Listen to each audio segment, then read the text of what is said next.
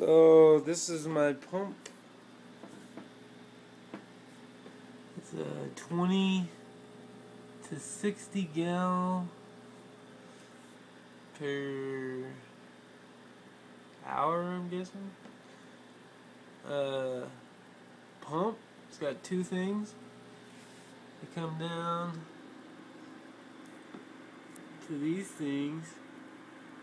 They're supposed to be like one-way check valves, so in case the pump shuts off, you're always supposed to have your pump above your tea bucket in case the pump shuts off. It won't flow back. All the sediment and shit in the bucket won't go into the pump and burn it up. That's what these little check valves are for, in case it's like an emergency backup system.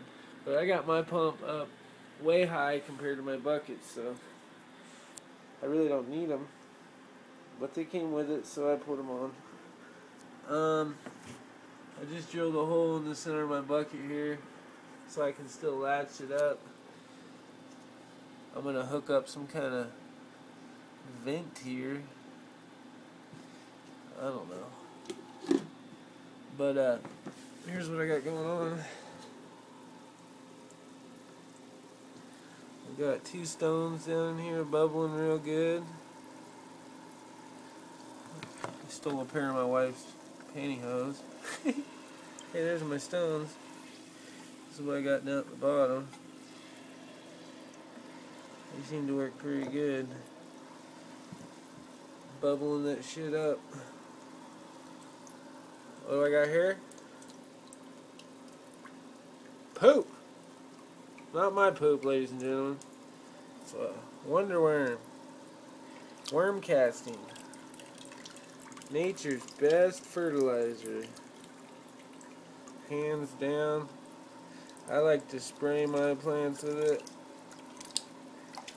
It really helps them build up a resistance to mold and other bullshit like bugs and what have you.